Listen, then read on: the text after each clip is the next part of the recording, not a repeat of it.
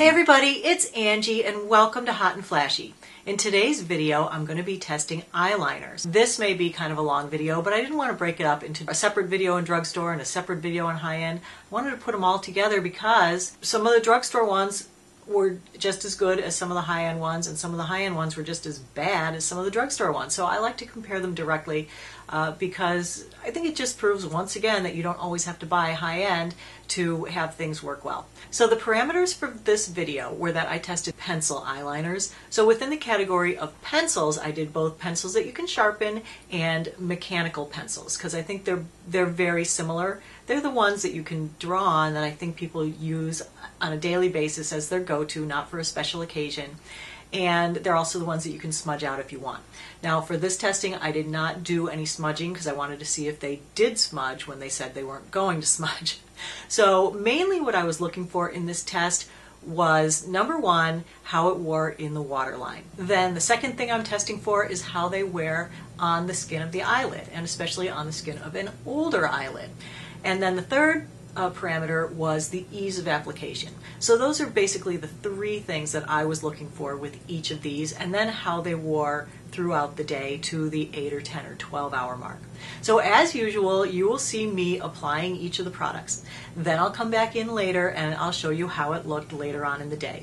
And I'll give you the claims of each like I always do, the price point, and let you know what I thought of it overall. Now, as usual, these will be in order from worst to best. I like gray, so I tried to get gray in whichever formula I tried. If they didn't have a gray, I took the black. There's one that is purple because I only have that one. All right, so let's get started. But the first one I'm going to tell you about, and therefore the worst in performance for this test, was the Smashbox Limitless Eyeliner. This retails for $19. It's a sharpenable pencil, and it comes in 6 shades. Now, as you can see, I have had this one for quite a while, and that is why I am so disappointed that this came in last, because without doing this test, I was thinking that this was one of the best ones, and I loved it, but apparently I never really look at my eyes at the end of the day to see how it actually wore. This claims to be a waterproof, long-wearing eye pencil that won't smudge or budge for up to 8 hours. It says it's creamy and easy to apply. It contains vitamin E and jojoba oil. It's also paraben-free. Let me bring in the video of me applying it in the waterline. This was really good at getting color in the waterline, so it had good color payoff and it was easy to apply. On the eyelid, it glides on easily but doesn't leave the neatest line. It was kind of crayonish, so that the line on the top had a lot of feathering and was kind of lumpy. And now I'll bring in the video of me 8 hours later and show you how it wore. As I said, I was very disappointed in this one. It had lots of smudging below the eyes, and I had some black tearing at the outer corners. It was all worn off in the waterline, and it collected in the inner corners of my eyes. So I had like black junk here, no eyeliner here, black junk here. Really pretty look. And the upper eyelid line had settled into creases and smudged quite a bit. So that was it for that one. I cannot recommend the Smashbox Limitless eyeliner pencil. The next eyeliner that I tried was CoverGirl Liquiline Blast. And here's what it looks like. This retails for around $7.50. This one is called Silver Sparkle. This is a pencil that you can sharpen, and it comes in 6 shades. So this one claimed that it has the intensity and staying power of a liquid with the ease and blendability of a waterproof pencil. So let me bring in the video and I'll show you how it went on. My first impressions of this one are that it was a creamy pencil that glides on and makes a nice thin line above the lashes. It had less even application with the tight lining. It tended to clump at the base of the lashes and not really deposit much color on the skin of the waterline. And this one also has a lot of glitter. But as far as, above the lashes, it was really easy to make a perfect thin line that had nice crisp edges with no feathering in the fine lines and wrinkles. Now, the one thing about this one that I really did not like is the wood of the pencil. When you sharpen it, it's very, very jaggedy. You can easily scratch yourself with this one. It should be much smoother, especially where you're putting it around your eyes. So now let me bring the video in of how it wore. And the reason that this CoverGirl eyeliner pencil is the second to the worst is because it just didn't wear well. It said that it was waterproof and was long wearing, and instead it smudged below both eyes. The tight lining was completely worn off. It was good on one eye and worn off on the other. And I think you'll see this throughout all of these videos. Apparently I rub one eye, but not the other. So that was the CoverGirl Liquiline Blast. Cannot recommend that one either, especially for tight lining. The next eyeliner pencil I'm going to talk about is the Urban Decay 24/7 in Oil Slick. It costs $20. Like I said, it's a sharpenable pencil, and it comes in 40 shades, which is one of the things I love most about it, is the wide range of colors. Now, this is the place where high-end really beats drugstore, because in drugstore, if they come in 5 shades, that's a lot. So the claims on this one: it was created with 50% moisturizing ingredients suspended in a sophisticated waterproof formula. It's a brilliant collection of eye essentials. It offers long-lasting color and a dreamy, creamy feel when applied. It's paraben, sulfate, and phthalate free. So let me bring in the video of me putting it on. It was surprising how poor the color payoff was. So whether it was tight lining or doing the liner on the lid, in both cases, the color payoff just wasn't very good.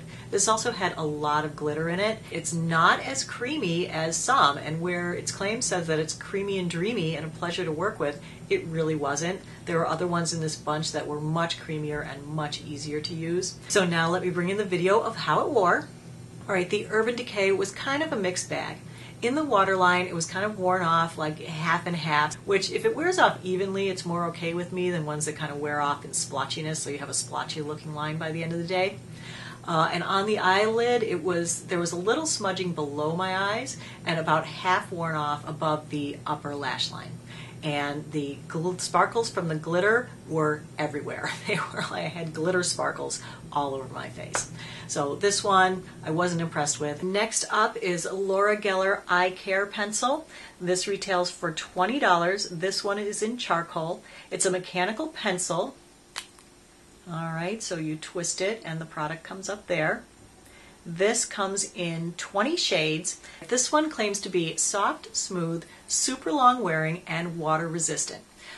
Its treatment-like formula contains beneficial and nourishing ingredients perfect for the delicate eye area. Specifically formulated for contact lenses and sensitive eyes. The highly smudge-proof formula helps to perfectly line the inner eyelid. So this one is designed, they're saying, specifically for the waterline. So let me bring in the video and I'll show you how it went on. All right, and true to their claims, this one was easy to apply in the waterline. It was smooth and soft and had no need to rub hard, and it had really good color payoff. This one for charcoal gray is really very dark. But sadly, it was the opposite on the eyelid. It was very hard to apply. It was really tugging at my eyelid a lot. It was hard to draw on a good line, and it was hard to get a smooth line. It clumped up in the lashes, but it did have really good color payoff, especially in the waterline. So now let me bring in the video of how it wore later in the day. This one was another mixed bag. As you can see, it was worn off on one eye, but not on the other. So let's look at the eye that it's not so worn off on. But on that eye, it was very uneven, not smooth anymore. It had some product left, but, you know, spotty. As I said, I don't really like it spotty. And it was slightly smudgy below my eyes, but, you know, not horrible. But this one, kind of a mixed bag again, 50-50. But in the lower end, I tested 8, so this is number 4. So that was the bottom end. The next one is Maybelline Unstoppable. This retails for $7.50. This one is in pewter. Oh, where's the lid? And it's another mechanical pencil. This came in 5 different shades. The claims on this one, it says it's smudge proof, stay put, waterproof formula, won't budge until you want it to. Self-sharpening packaging swivels up and down so point is always sharp and ready to define. Safe for sensitive eyes and contact lens wearers. Just because it goes up and down does not mean that this is a nice sharp point. I don't really get that claim because that, you know, that's thick. It's not a point. Let me bring in the video of me putting this one on. This one, I really liked the application. In the waterline for the tight lining, it went on well. It was very smooth. On the eyelid above the lashes, it was really nice and easy to draw on. It actually felt good putting it on. It's creamy. This is a matte formula, and so it had no sparkle and no glitter. This one seems to be going pretty well so far. let's see how it wore. This one did not wear great in the waterline. It was pretty much worn off completely in the waterline, but still on at the base of the lashes. And it did have a little smudging below the bottom lashes. Now on the eyelid, it was in pretty good condition. It didn't smudge, but it did fade a little bit. All right, now we're getting to the top 3 products. So number 3 was Revlon Colorstay. This one retails for $7.99. The color that I'm using it in here is charcoal. This is another mechanical pencil, and it comes in 5 shades. The claims on this one are that it wears up to 16 hours, it's waterproof, and it has soft flex technology that helps it to glide on smoothly. All right, so let me bring in the video. This one was a little hard to apply at first. It definitely needs kind of warming up. It did make a nice, smooth, even line after that. It has no sparkle or glitter, which I really like about it, but the finish is glossy, not matte. So it's sort of a nice in-between finish for if you don't want full-on glitter, but you want something a little more special. So let me bring in the video of 12 hours later and we'll see how it wore. All right, above the lashes is where this one performed the best. After 12 hours, it was still really good on the eyelids. It didn't fade or smudge. In the waterline, it was worn off kind of spottily, as they all seem to be, and it was a little smudge below the eyes. So that was that one. Let's move on to the next. The next eyeliner is a pencil. It's by Sephora. It's the Contour Eye Pencil 12-Hour Wear. This is $10 and it comes in 35 shades. This one is in the color Tango Night. So the claims on this one is that the silky formula is resistant to water, heat, and humidity, ensuring up to 12 hours of smudgeless wear. It's paraben, sulfate, and phthalate free. So let's bring in the video and I'll show you how it applies. My first impressions on it is that it was creamy and that it applies really easily in the waterline. It was a pleasure to draw with. And it goes on my older eyelids as though they were young, with an exclamation point. I was really psyched about this one. The line is crisp with smooth edges and no feathering. This particular color has a lot of glitter, but it also comes in 3 finishes, so I was so impressed with this line. So there are 35 colors, but of the 35 colors, they come in matte, they come in shimmer, and they come in glitter. So if you have sensitive eyes and you can't stand glitter, then you can probably get a similar color in the matte or in the shimmer. So now let me bring in the video and we'll see how it wore. In the waterline, it's a little bit spotty. It's pretty good, but it is worn off in a few spots. And because this was a glitter formula, there was glitter everywhere. Okay, but the eyelid wear above the lashes was perfect. The line looked just the same. It looked just as good 12 hours, 11 hours later as it did when I put it on. But the lower lid was smudged a bit.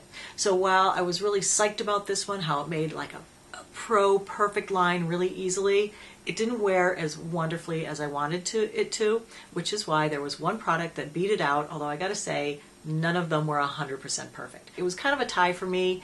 I really liked this one, but let me show you now which was the winner. All right, the one that was best in this round of testing is Makeup Forever Aqua Eyes.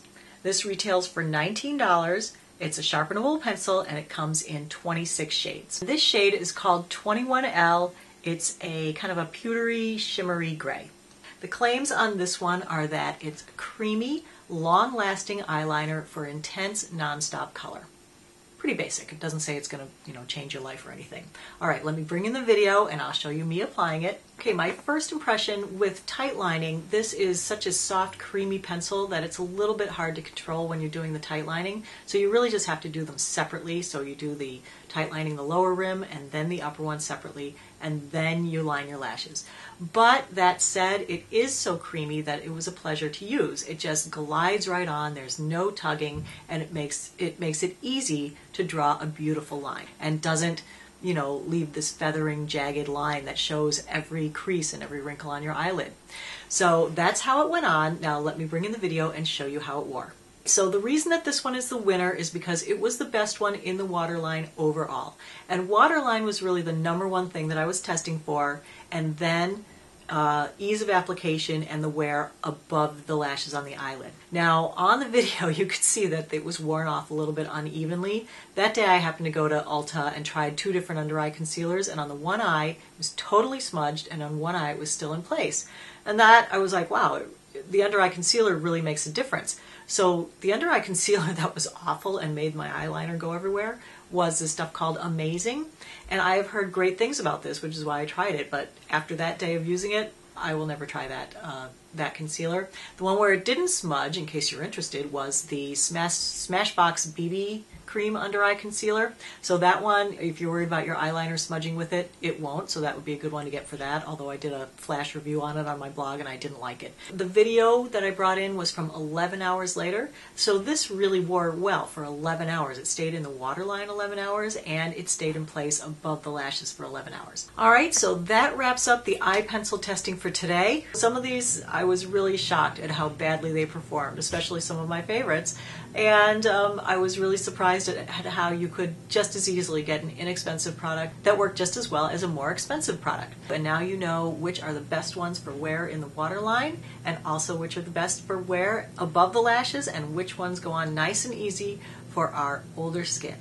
So I hope you found this helpful and informative. As always, thanks so much for your time. Thank you for watching, and I will see you next time. Bye-bye.